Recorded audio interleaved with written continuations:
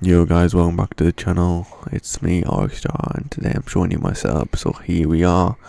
Here's my bedroom. Here's the side where all my stuff is, so you know, out the way. But there's my windowsill. Obviously, don't mind the deodorant on the bloody side. But here's my desk. You know, don't chat about my chair. My chair's a bit like, you know, broke. But here's my headset. It's a I'll put on the screen because I can't be able to see it. But that's my PC. You got the cable management, you know. Obviously, you got to keep the place clean. Xbox, my freezer, which I don't use anymore because it's terrible, and just random stuff down there.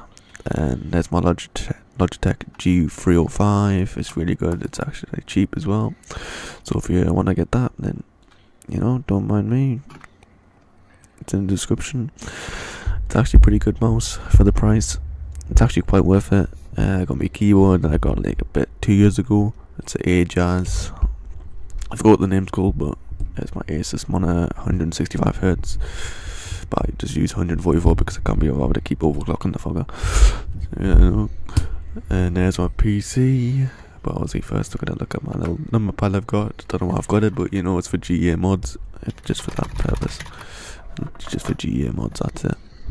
And there's my clipper for the to keep the cable nice and tidy. But here's our PC.